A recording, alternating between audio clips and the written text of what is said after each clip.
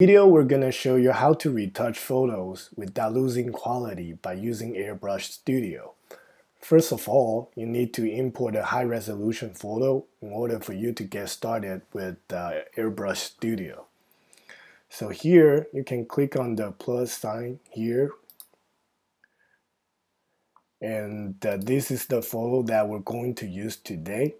It's a 8000 by 8000 high-resolution portrait photo, and the AirBrush Studio can support up to 8000 by 8000 pixels when it comes to photo editing. So this is the photo that we're going to use today, and click on the open button here in order to get started.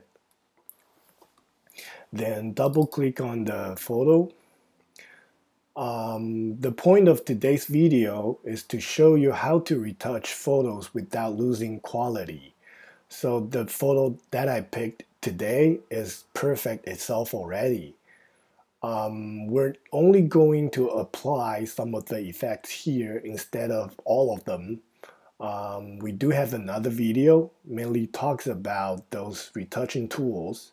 You can watch that video if you're interested in those features.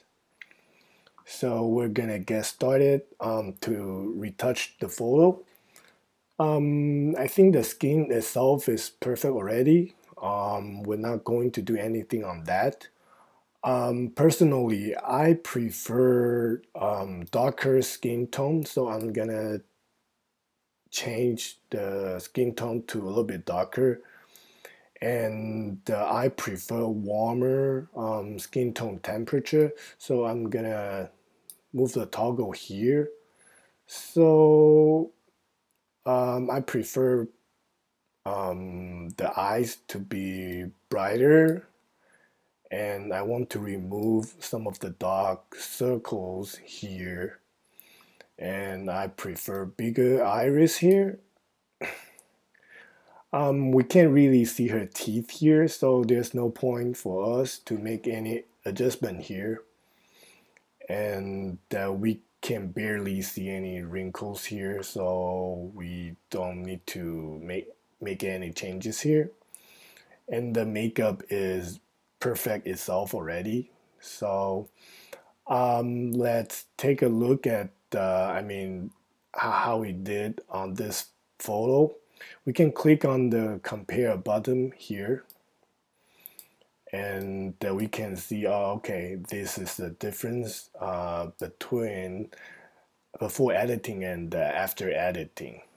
And once it's all set, we can export the photo by clicking on the button here.